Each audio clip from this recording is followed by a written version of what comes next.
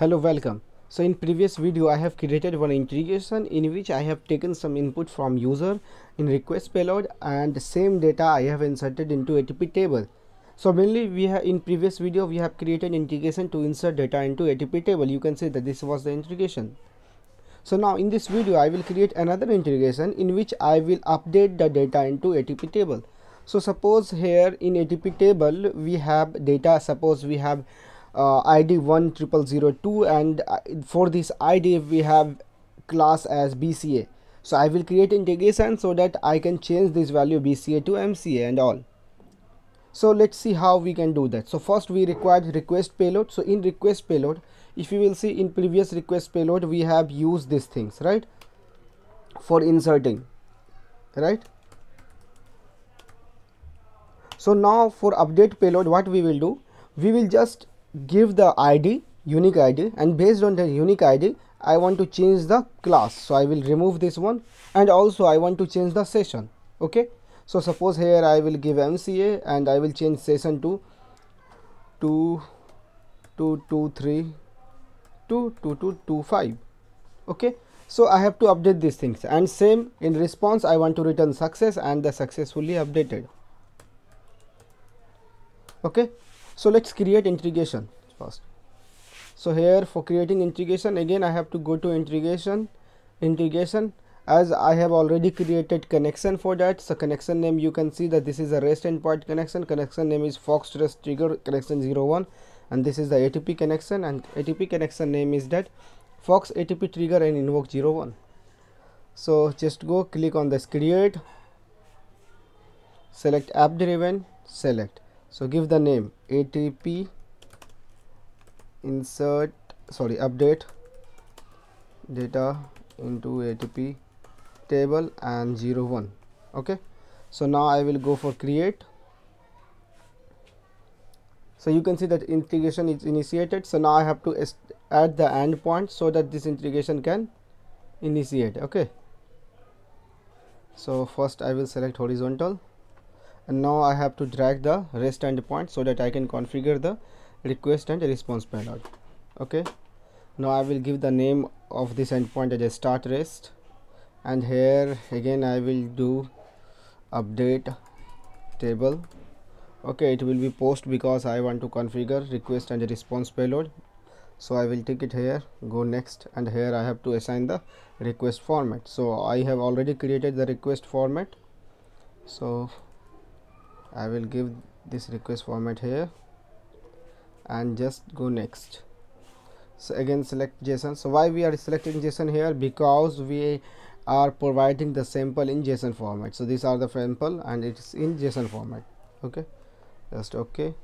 Now our endpoint is configured. So once this endpoint is configured, you can see that this is the mapper for this endpoint. So this here, using this endpoint we will get request, and using this mapper we will return back the response. So here suppose for this error I have to remove this error by enabling the tracing variable. So here I will give the class name, save. Now error is resolved. So now what I have to do is that I have to add that ATP endpoint. So here in ATP we have Fox trigger invoke, so I will add this ATP here before mapping. So update ATP. Okay, now here I will select perform an operation on SQL table. So here we have update, we have also insert or update, or we can say merge. So I will tell you about this in next video. Okay, so why we will use insert or update.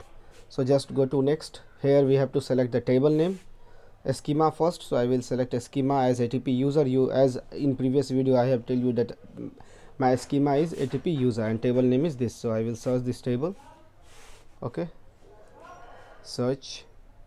In select statement or update statement you can select up to 3 tables. Remember, you can import up to 3 tables over here. Just click on this import.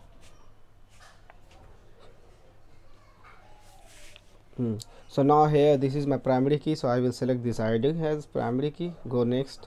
Everything is okay, I don't want to configure anything here. Just go, and in mapper I will assign the value. So go down. So here my ATP endpoint is added, and this is the mapper of ATP endpoint that it update ATP. So here I will assign the value. So what kind of value I have to update? So here this is the request of this endpoint, and this is the ID, name, class, session.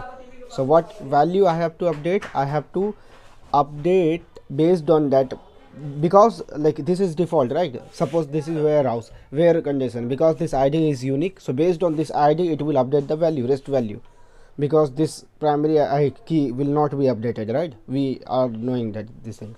So here I will assign class to class and session to session.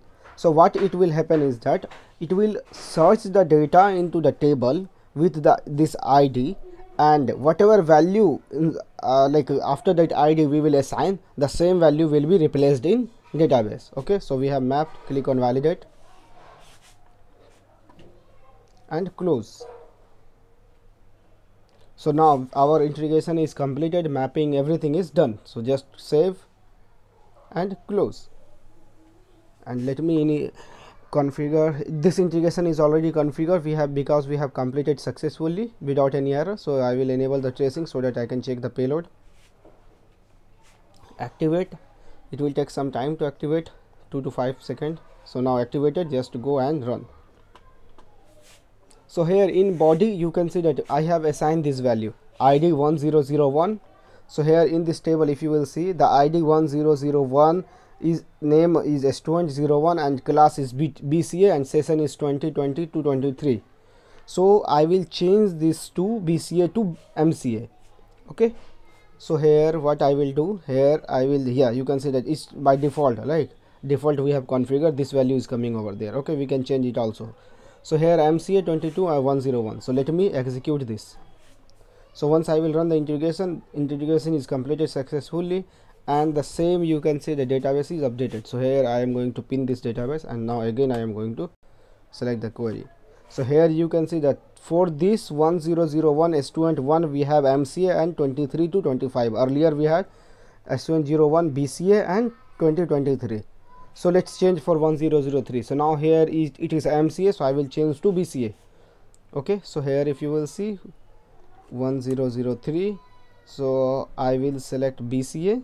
Suppose I will select BTech. Okay, BTech, and session I will select suppose 2022 to 2026. So now here 1003 we have 1004, we have 2022 to 2024. Now it will be replaced to 2022 to 2026 as mentioned in here. Okay, so just click on this test. So same data have updated in Atp table. So just here pin down this query and just run. So here you can see that for 1003 we have BTech, like earlier we had MCA. 103 we have MCA, and now if you will see, if I will pass here 6, okay, what will happen? This 1006 is not available in database. Then what will happen? Let's check. It will not update the any value. Okay, here you can see it completed successfully but not updated the value.